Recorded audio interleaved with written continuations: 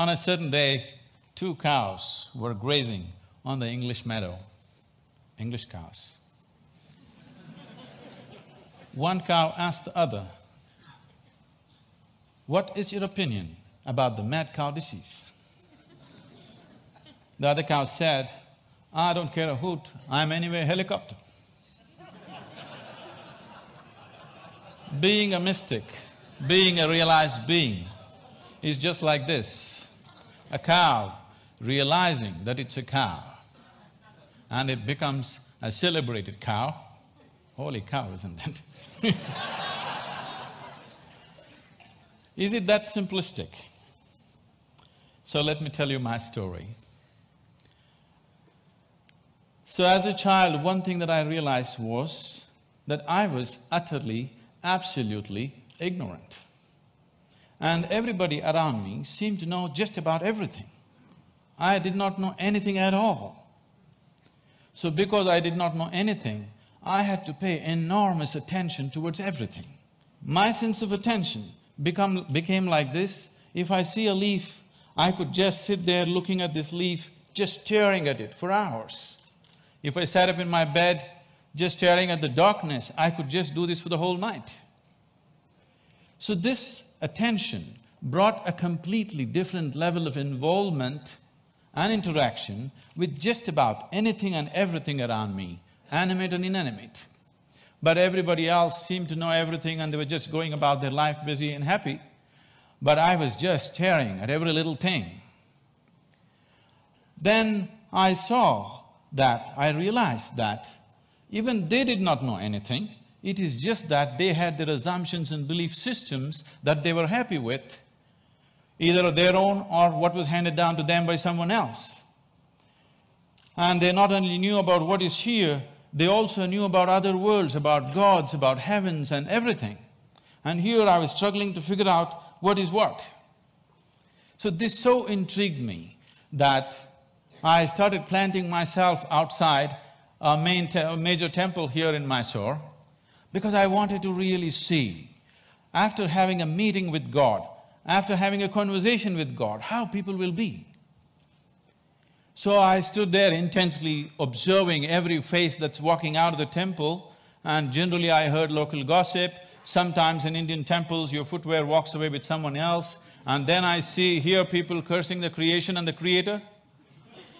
I always found people walking out of restaurants always had more joyful faces than people walking out of temples. Divine versus dosa. Dosa seems to win.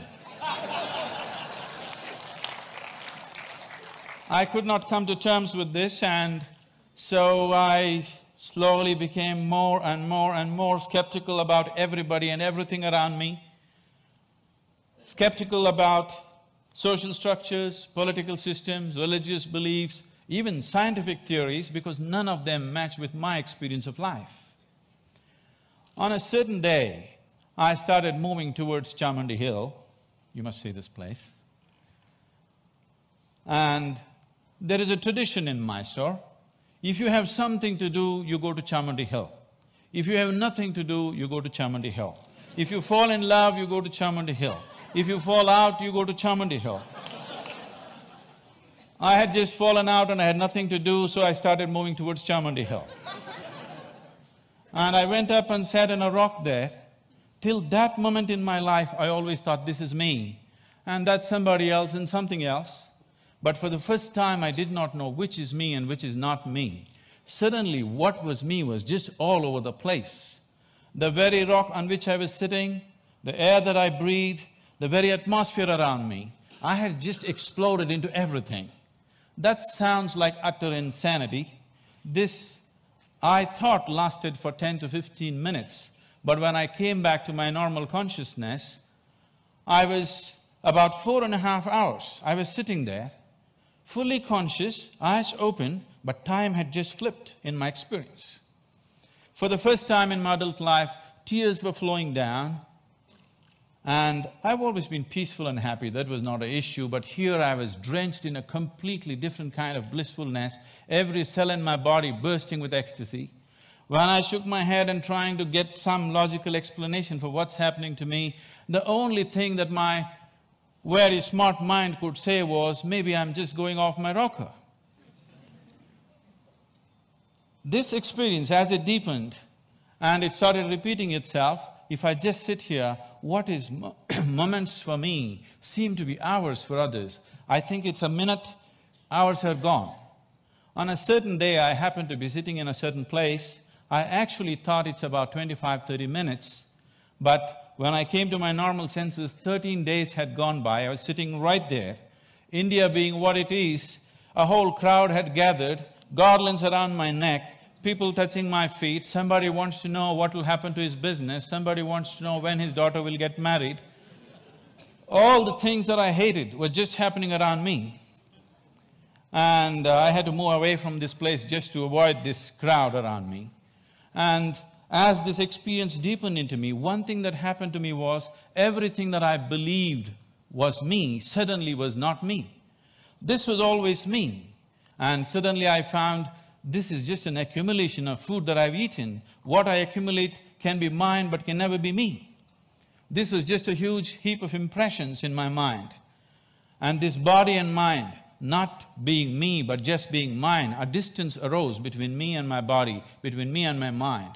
This also facilitated a certain experience within me, that suddenly the equation of time and space was suddenly not applicable for me. I was seeing that what is here is there, what is there is here, past, present and future got mixed up. It was one majestic chaos, but utterly beautiful. So my skeptical mind, not able to come to terms with it, started conducting experiments. These experiments are too weird to talk about and the results too fairy tale-ish for anybody to believe. But one thing that I arrived at was that existence is not human-centric. And all human experience is self-made. Most people believe that their experience is molded by what situations in which they exist, but all human experience is 100% self-created from within. I think today a lot of science is beginning to agree with that. And having realized that, if all experience is created from within, if the basis of your experience is within you, the seat of your experience is within you as it is, what kind of experience of life would you want to have? For yourself, I'm sure you want it to be at most pleasantness, whatever you may be doing. What you want for your neighbor may be debatable, but what you want for yourself, definitely you want utmost pleasantness. As I realized the basis of my experience is within me, I shifted from staring at things to sitting with my eyes closed.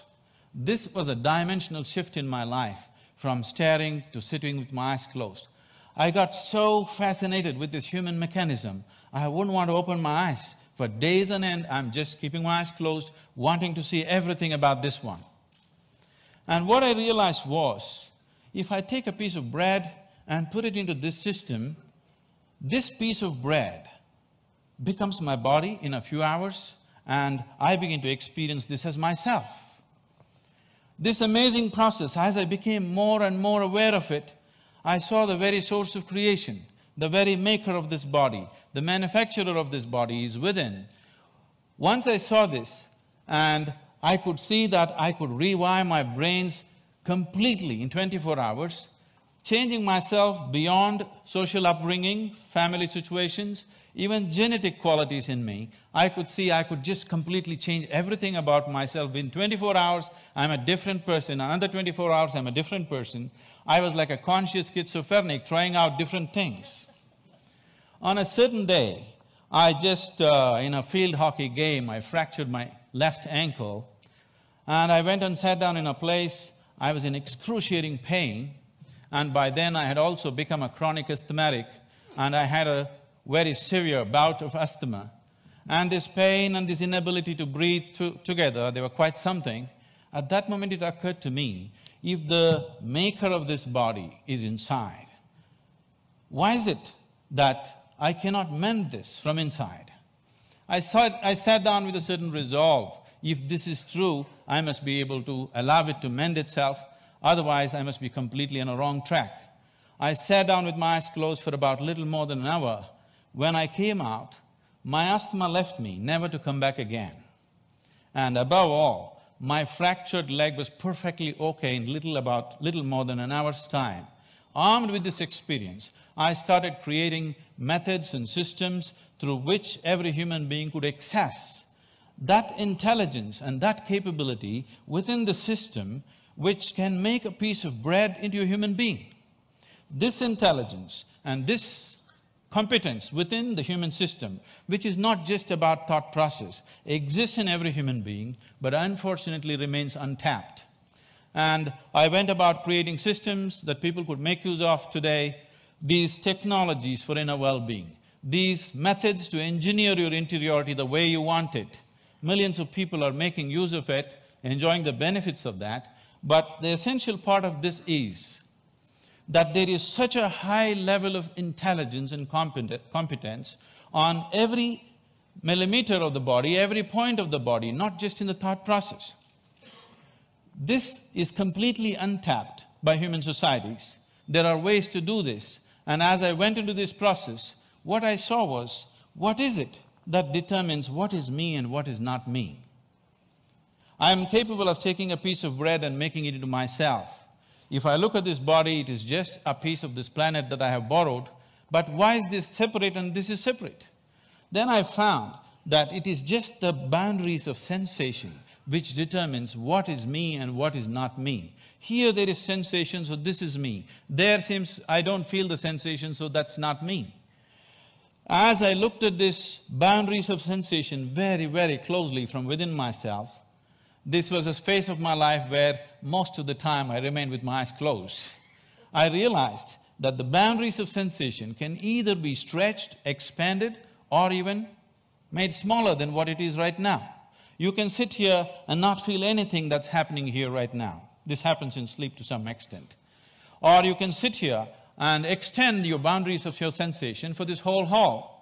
And anything that is within the boundaries of your sensation, you will always experience as myself. There is a glass of water here, and this is not me, that's very clear. But if you drink it, you just included it into the boundaries of your sensation, and that becomes you. So if you throw the boundary of your sensation out in an expanded form, you can sit here and experience everybody in this hall as yourself. You can stretch it further, experience the very cosmic scape like you experience your own body. This sense of inclusiveness, if it comes into you, when this came into me, I suddenly realized that to be loving is not somebody's teaching. To be compassionate is not an idea. To be in empathy is not some esoteric principle. This is the way a human being is made. If only he does not constipate his consciousness with limited identifications with things that he is not. If you do not identify with anything that you have accumulated over a period of time, including your body and mind, every human being is capable of this. When it comes to external situations, each one of us is differently capable. But when it comes to inner situations, every one of us is equally capable. No human being is better endowed than the other when it comes to the inner realm. It's only in the external situations that we are all differently capable. If this inclusiveness enters human life, if you can sit here and experience people around you as yourself, I don't think I have to teach you to be good. I don't think I have to teach you to love. I don't think I have to teach you to care. Because caring for this one is very, very natural. This is ingrained within the very nature of the existence. This inclusiveness definitely has to touch humanity, so this became my life, my work and my endeavor to develop methods so that people can experience this inclusiveness. If this inclusiveness is experienced by humanity, particularly by the leadership, people who wield power and different aspects of responsibility in the world, definitely we could find solutions for everything, because today, we as a generation of people, this is very significant. For the first time, we are capable of addressing every human problem on this planet of nourishment, health, education, ecology, you name it, we can address it all. We have the necessary resource, capability and technology for the very first time. But are we going to do it simply depends upon how inclusive is our experience of life. If you stand here and you experience this planet as yourself, I don't think I have to tell you, take care of it. Every human being would do his best. When we do not have this inclusiveness, what we could do, we will not do. In our lives, if we do not do what we cannot do, that is not a problem. But if we do not do what we can do, we are a disaster.